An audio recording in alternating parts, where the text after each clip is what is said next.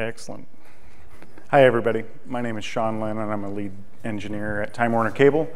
Thanks for coming today. We're going to talk a little bit about Time Warner's Neutron implementation and some of my general precepts coming out of that about different approaches that you can take to Neutron. If I can get a little bit of measure of the audience, who's running Neutron in production today?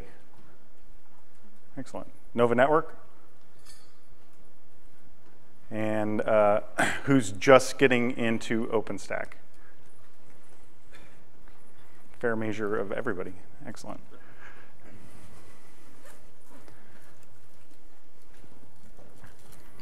Up front, I'd like to talk a little bit about discernment, and it's finding the feature set that's right for you. Neutron took over from Nova Networks officially in this last release. And there's a lot of hearsay and conjecture out there that may scare people off. There's some use cases that it definitely can't fulfill, I think, but in general, you may go online or be researching a new implementation or trying to move from Nova Networking to Neutron and read things like this. It doesn't scale, it's unstable, it's all these other things. And then you go on the mailing list and you find out, oh, somebody can't get it to work, and there's trivial questions. So up front, there's a lot of scary information out there. I just want to share with you what we did. We actually have Neutron running with ML2 VXLAN overlay in production today. We've upgraded from Havana, which was more of a Nova Network flat networking style, to Icehouse, which brought in ML2 VXLAN overlay. And then we went from Icehouse to Juno. We also have L2 population in the mix. We have standard legacy routers. We currently have a bug that we're tracking upstream that because we're using L2 pop, the HA router doesn't quite work yet, or it works on one router and not the others. But we're working on that. It's a pretty straightforward setup. And we're adding new services all the time. Load balancing into the service is going to go into production. Beta production for us, which is select customers next month, and DNS as a service is in production now. So some of this is about traditional networking and what SDN means and what adopting Neutron means. And it's kind of a cultural divide. And so there's some things that you need to dispel in your head, in my mind, that Neutron will or won't provide. I'm not an SDN purist. I find Neutron fits the space, the problem space that I need to fit in and solve. I don't think that there's any grand unified SDN theory. History has proven that those really don't work in physics and in IT. But SDN or Neutron is a great ecosystem as far as I'm concerned. And but implementing it, and we've had several people from Time Warner talk about this, I think implementing OpenStack as a whole and getting buy-in to put Neutron in your environment really requires executive support. We have a fantastic executive team that fully bought into OpenStack, fully bought into transforming the culture at the company. As you can imagine, a service provider is not necessarily historically the most fast-moving, forward-thinking companies, and we're trying to change that. Moving to SDN and even to Neutron is a process. If you haven't gone online on ipspace.net, there's a really cool video by Matt Oswald that talks about the pyramid of programmable awesomeness. It's actually a good way to frame thinking about implementing SDN, implementing automation in your networks. And I'd highly recommend reading that. He starts at the bottom of the triangle, and basically he talks about provisioning. Have a process for provisioning, have a process for configuring, and then go to full programmability. SDN is at the end as part of this process. It's not at the beginning. Don't try to boil the ocean. Neutron is neat this way. It's a self-contained ecosystem. The edge is its problem. It's not well integrated at the edge. So So as you start to look to roll out Neutron or upgrade from Nova networking or really get into OpenStack in the first place, you're either on one side of this curve or the other. You're either playing with fire or you're sitting freezing in ice. And ultimately, your organizational structure should largely determine where you need to be on this curve. And what I mean by that is, if you want to pull from trunk, your team that you're working with that's Neutron dedicated needs to be a very much development organized team. You need to have your software processes down, and CI/CD is not an option at this point. On the far end of this are people who don't have that background. It's more of a traditional networking background, and maybe installing from packages is the best way to go there. In the middle is where Time Warner lives, and we're trying to move more towards the innovators. Really, we're at early mainstream. I would say we install packages right now, but we're moving away from that. We're rolling our own packages, Python and virtual environments, and it allows us increasing flexibility and a move towards trunk.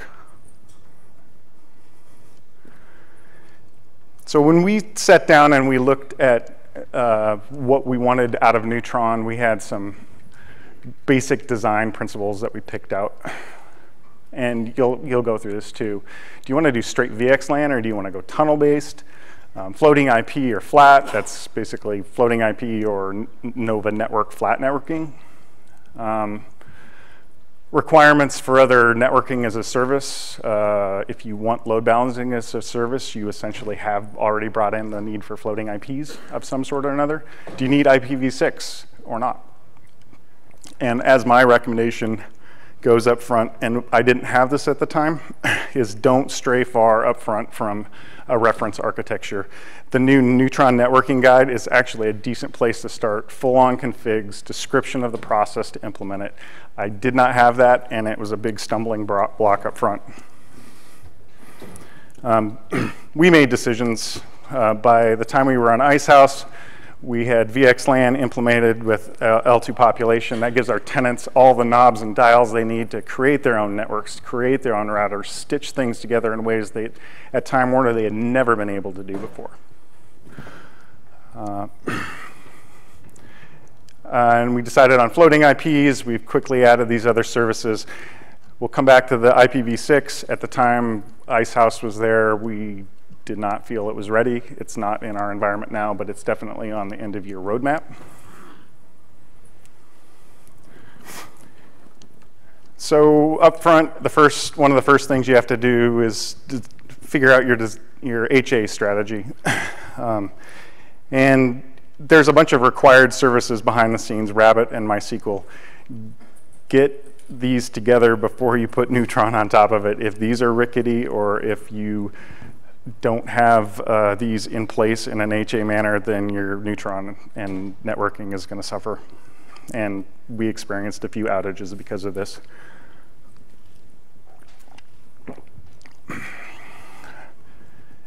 And up front, we made some decisions. We were moving very fast. Implementation from design to equipment purchase to rolling it out was about 6 months.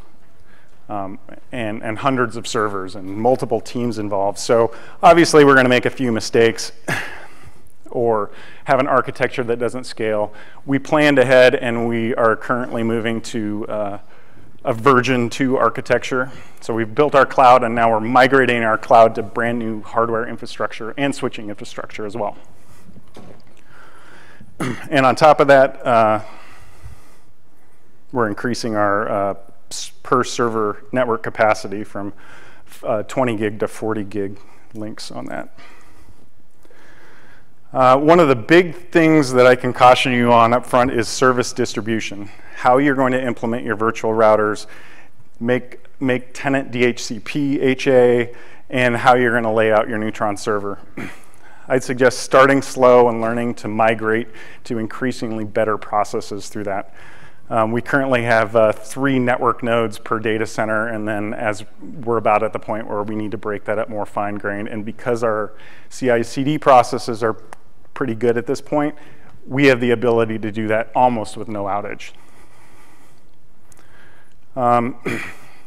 We use legacy routers. The DVR was not there. In fact, none of the HA for routers was there when we first implemented. And like I said before, we're having, there's an L2 population bug that's preventing us from going full HA. Currently, we keep spiking DVR, tracking the upstream process.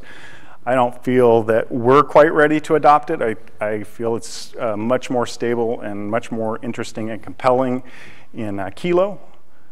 But it increases the complexity of your system since there's a router and more complexity on every compute node. And I don't believe that the operational tooling is there, nor do we have it in Time Warner at this point to just fully change to that environment. So we're not quite ready for DVR at this second. And then make sure you put multiple DHCP agents for the tenant networks, or you'll be getting crazy calls in the middle of the night as instances don't have IP. Up front, when you're designing your Neutron implementation, make sure that, that you design upgrading as part of your design process. It is a pain point in OpenStack overall, but once the network goes out, you have big problems. So you need to really think about how you're designing your system, have your CI/CD in place, and test things as much as possible and set up your development environment to do this so that when you go to production, you're not causing user outages.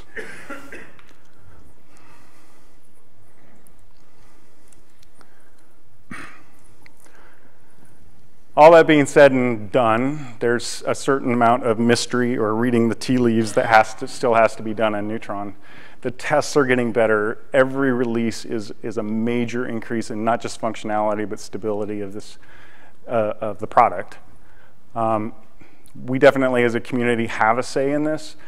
But at a certain point, if you're going to bring this into your large organization, you need to consider what features you're going to pull in. And it really is a little bit of reading the tea leaves at the end of the day. There really are scale limits. I don't know what they are. Different people's tests come out at different points, depending on your workload. We have a heterogeneous workload. Anybody can put anything on. We do have some gates on different bandwidth quotas. And so we kind of know what to expect a little bit coming into our environment. And I can look ahead and kind of read the tea leaves of how fast we need to expand our environment. And we really haven't hit any limits. It honestly is a worry of mine that we suddenly have a need for increased capacity that Neutron can't scale past. I don't think we're nearly there, and I hope not to be wrong on that. All the testing that we've done, all the stability and code refactoring that I've seen, it seems like we're in a nice sweet spot right now at Time Warner. That being said, you can really help yourself out by having a capacity plan, writing that down, and then coming up with monitoring and trending products, or internal monitoring, trending, to kind of track that over time and see if you were right or wrong. But it's not all about the technology, and it's not all about processes in your design. Implementing Neutron requires some different team structures in my mind. OpenStack as a whole is the first time, at least in Time Warner, where the networking guy, the systems guy, the storage guy, the security guys were forced to sit in one room and speak the same language in some cases, work at the same speed. And it was an interesting challenge, but fun. Up front, when you're designing Neutron or your OpenStack implementation as a whole, take whatever time you think you need for design and quadruple it. You've got so many different various teams involved in this that it's just impossible to move swiftly. You have to have everybody's viewpoint and buy-in to a certain extent. What I mean by expect an impedance mismatch in time frames, it's my polite way of saying some other teams in your company might not move as fast as you do, and you have to work with that. We were super lucky, and I'll jump down to the last one, is to have an huge executive support on this. We were forced to get into a room, we were forced on time frames, and we were forced to communicate properly with each other, and it was really fantastic to do this. But one of the big things is you're bringing together these teams that have never worked in each other's domain. So as you're designing, as you're building out these teams, it's a learning process. It's not just cultural, it's tech skill that you need to translate. And the last thing I'd say is during your design processes, you got to get everybody together. We had 2 weeks of whiteboarding sessions. And I feel like largely that was successful because everybody could step up to the whiteboard and scribble out and say, no, that's wrong. You can't do it that way. So everybody had a say, and it wasn't a disembodied voice over the phone for the most part.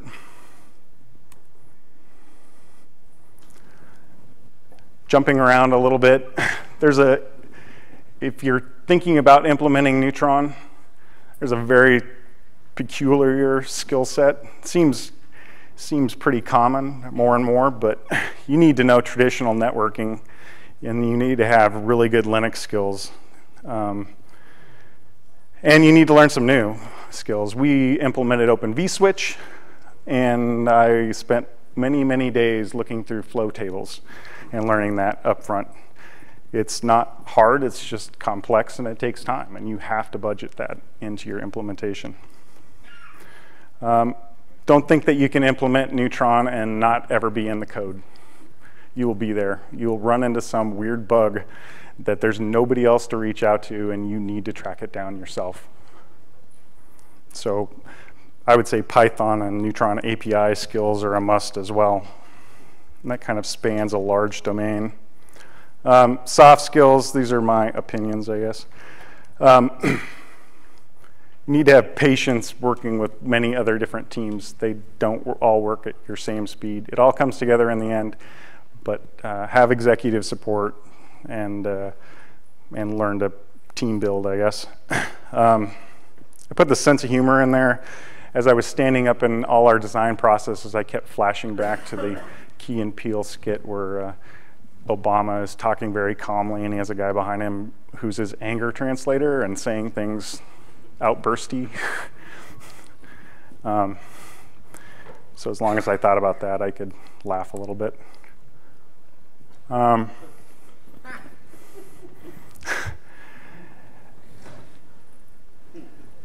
Everything's up and running. And you've had some pain points, but it's up and running, and now customer calls start coming in, or servers go down, and unexpected things happen, and they will.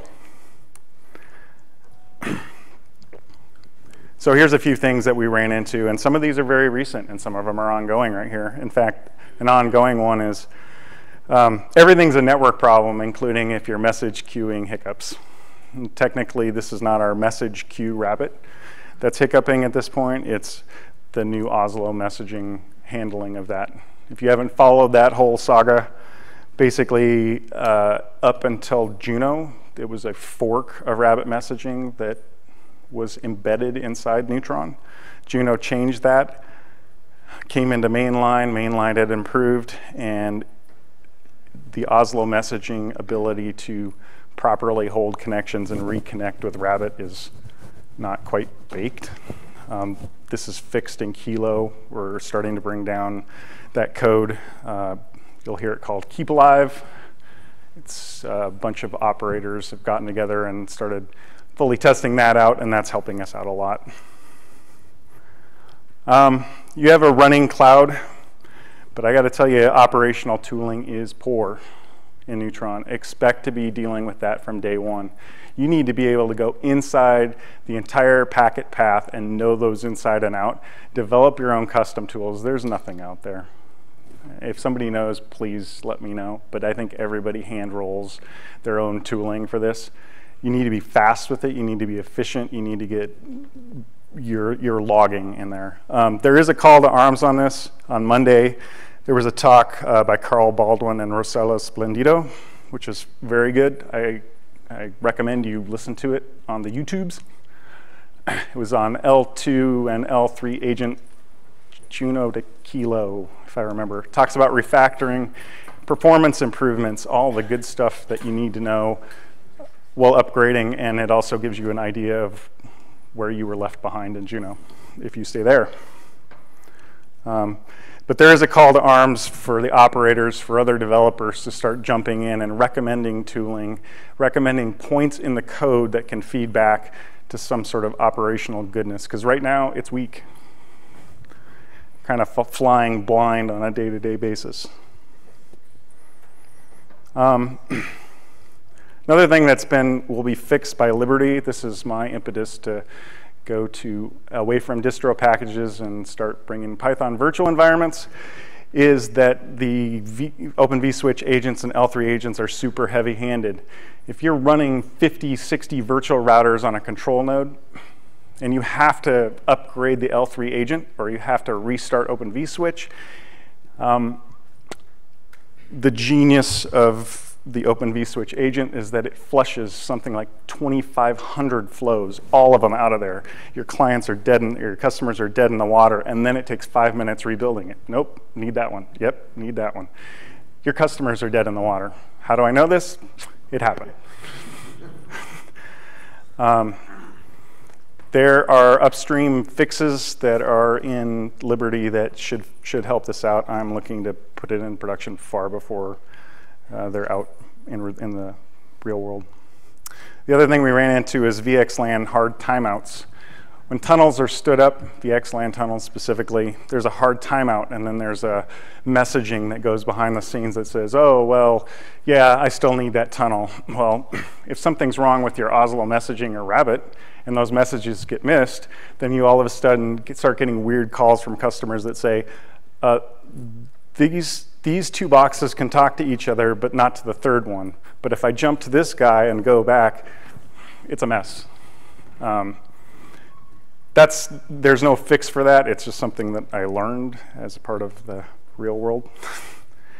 Early on, not anymore, we had problems with Open vSwitch. Distro packaging was back on 2.0 or 2.1, and we had crashes in Open vSwitch. Unexplicable crashes, no warning. Rackspace spoke very in detail about this at the last summit. Watch that talk. Definitely upgrade, even if you get out of distro, sync with your distro. I think the other thing that we're finding is that we're getting more and more requests for things at the edge of OpenStack, at the edge of Neutron, and that's all hand-wired together. Things like bring your own IP, we're getting asked for that. Tunnels between two different data centers for legit reasons. Things like that are all custom responses. Neutron's not good at that. I'm not sure it's really in the mandate that it needs to be there at this point, but realize that if you need that, it's a weakness of Neutron.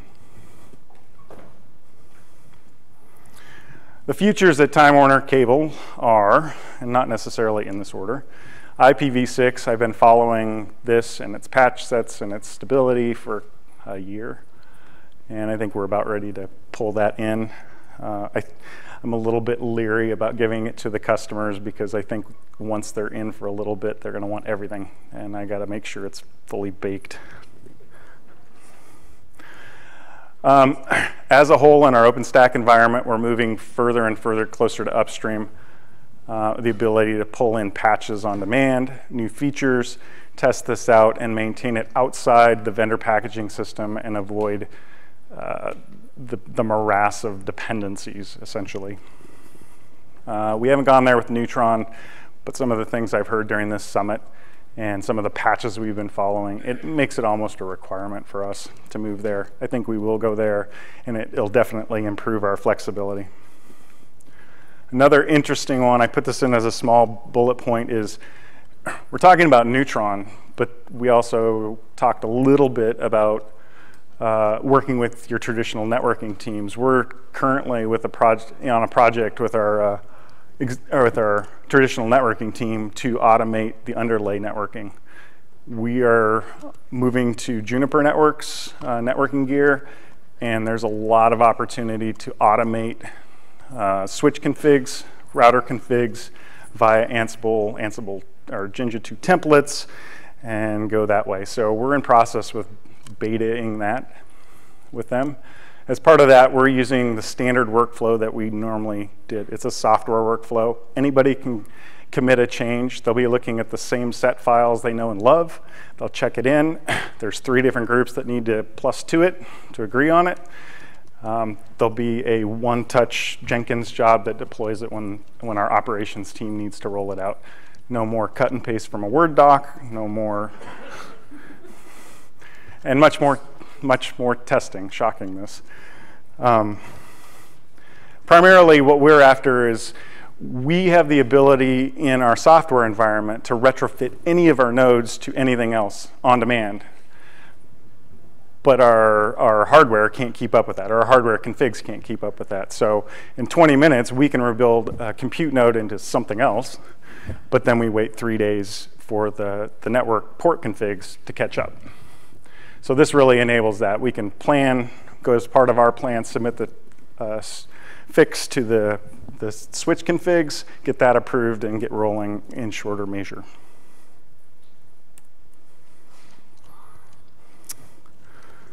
As I look back on a year, and it seems like much longer time than a year in a good way, you need to engage your network and security teams early. I said that we had 2 different 1-week sessions in design. I would say about 65% of that time would go down the rabbit hole of networking in short order. Everything's related to networking, right? New storage, networking based. Swift and Ceph require networking. OpenStack kind of seems fast and loose at first, I think, to the traditional networking teams. And there's some time that you need to build in there to really describe what changes need to be made. So just build in extra time. Looking back on our implementation, one thing I can say is as you build up your new networking team, your SDN team, whatever you want to call it, match where you're at on that curve with the skill competencies that you have. We have a very, very good development-centric team, and that's why we're able to move towards trunk. Not everybody might be in that position, but you need to lower your risk by being the right place on that curve. I didn't have this. It would have saved me weeks, but start with one of those Neutron reference architectures. The guide's getting better and better. If you don't like the guide, the community's there, feedback. I believe it was several people from Time Warner and a bunch of people at 2 operators conferences ago that kick-started the networking guide movement, and they've done a good job with that. It's way more information than has been out there in the past. If you're standing up Neutron, stand up monitoring and tooling at the same time. Don't think that'll come later. Calls late at night get really old. And we have been a little slow in putting our tooling online, mainly because it keeps evolving so fast, but we will be better about doing things like we have a script that does router checking throughout all the environments and tells you when the floating IPs seem to be down. And it for us has been a really good early indicator of things going wrong. If it's just one floating IP, you can call the customer up. If it's a whole region of floating IPs, you got bigger problems. And it's way nice to have this upfront alarm go off before the customer calls start coming in. We'll get better, and we'll definitely share that. At this point, we had some performance problems as we got into hundreds of routers, but those are quickly being fixed. When these are posted online, feel free to use these links. I did not put the Key and Peele link because it's uncensored, so you can look that up on the Googles. And I'd like to thank you all for coming. I'll take any questions that you have, and please use the mic.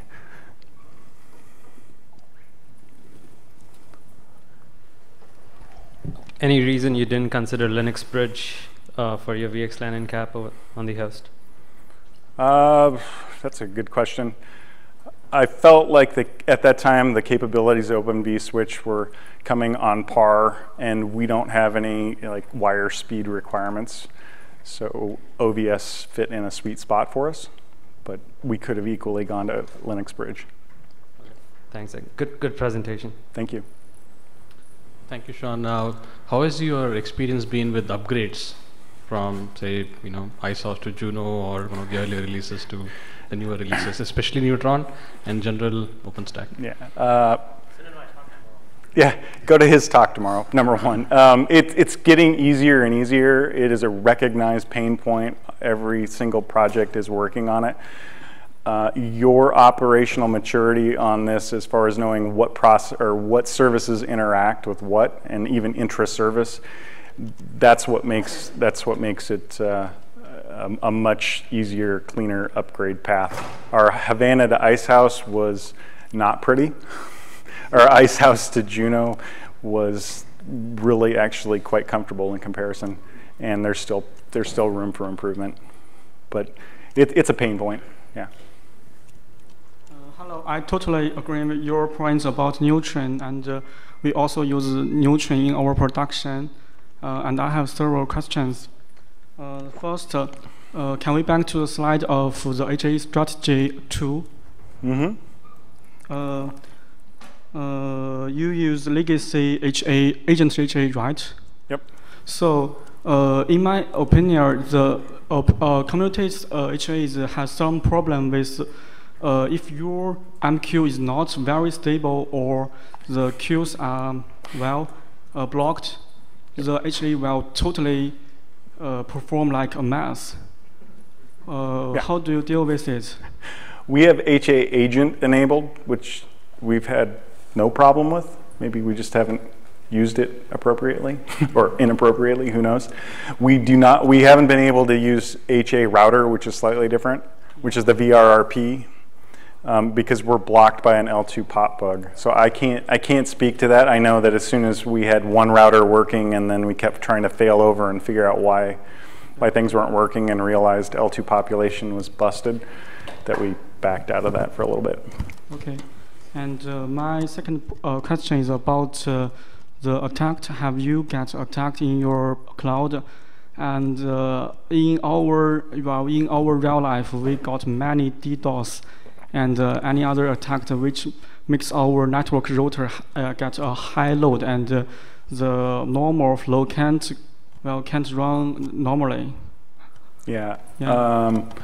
Part of that is mitigated by the fact that we have, in front of our floating IPs, we've limited access. So our agreement with the security, networking, and firewall teams and with our customers is that within Time Warner networks, and there's a bunch of them, it's a free-for-all.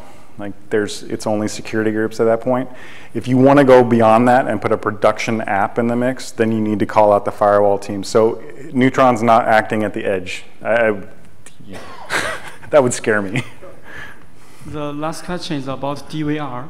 Well, you use DVR, and what do you think of it? Thank you. We do not. Initially in Juno, when I did a spike on that, and started tracking the bugs that were in that, and more importantly, looking at the tooling that was there to help troubleshoot when things went wrong, as well as the migration process from legacy routers. I just was not comfortable with the whole ecosystem. I haven't tried Kilo yet, but that list of my gripes has diminished a lot. Thank you. Do you have any experience or opinions on Neutron, particularly the reference implementation versus Akanda? I do not. Okay.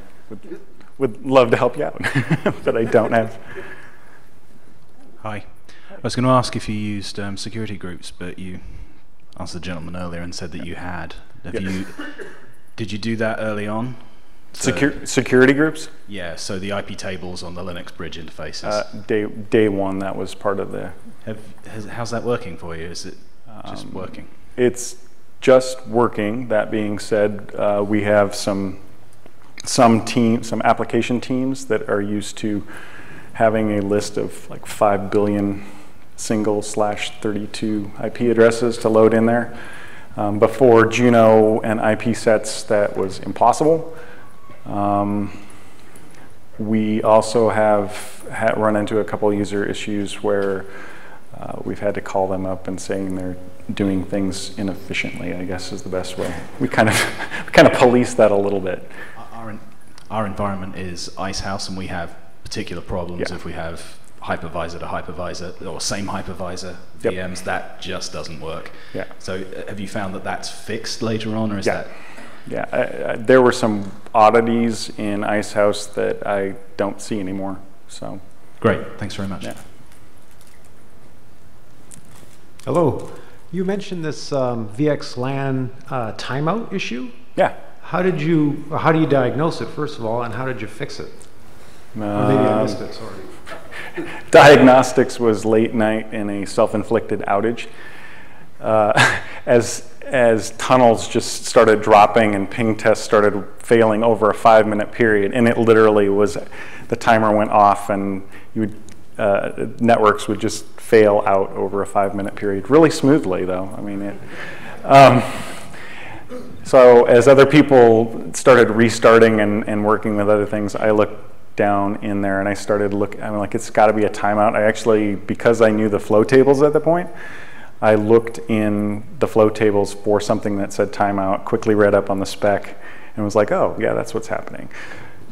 It's hard-coded in there. There is no fix unless you roll your own. There's no way to set it in parameters. It might be something to submit upstream. Is this recurring for you? It can be, but only if we're doing things that, I would say mostly this is related to the heavy-handedness of those L2, L3 agents. I think when that's fixed, then this is a non-issue. The problem is it flushed all those tables, so its neighbor would time out by the time the routers were built up again, right?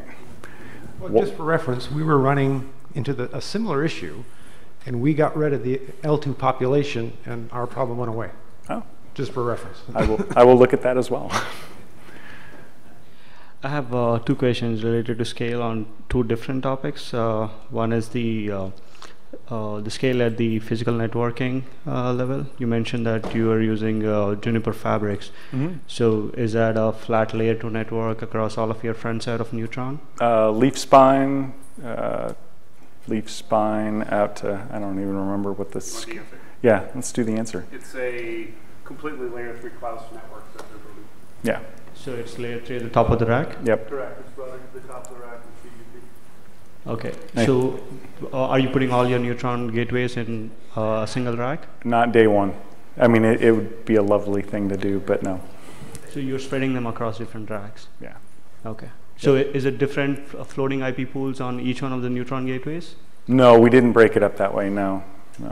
So I'm curious how you're managing the one floating IP pool across 3 different Neutron gateways.